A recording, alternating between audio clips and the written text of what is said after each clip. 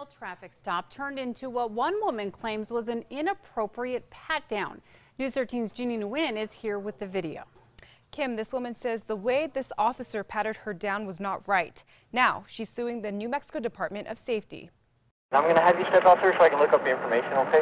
Back in January 2018, New Mexico State police officers pulled over this van on I-25 near Las Cruces. Officer Ramos stopped a vehicle for a traffic violation. Attorney Laura Shower-Ives says her client, Sherry Chavez from Albuquerque, was inside that van.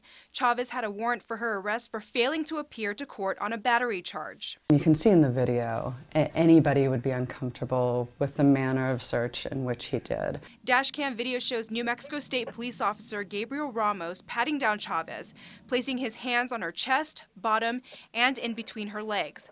While some may argue this is how officers are trained, Shower-Ives says Officer Ramos's behavior was uncalled for.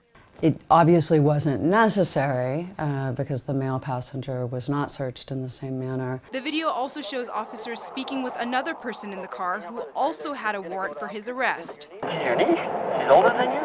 How did that work? Shower-Ives says that man was never patted down, and video shows the officers having a casual conversation with him before arresting him. She was concerned that this officer was doing this to other women, and she wanted to ensure that it didn't happen again. That's why Chavez is now suing the Department of Public Safety, claiming this officer touching her was battery. The lawsuit also says there was no legal reason for the officer to be touching her that way. The battery charge Chavez had an arrest warrant for was eventually dismissed. The man that was arrested had a warrant for failing to appear on a no driver's license charge. Kim, back to you. Okay, thanks, Jeannie. Now, we did reach out to DPS for comment on the lawsuit and to ask if an internal investigation was conducted. We did not hear back by deadline.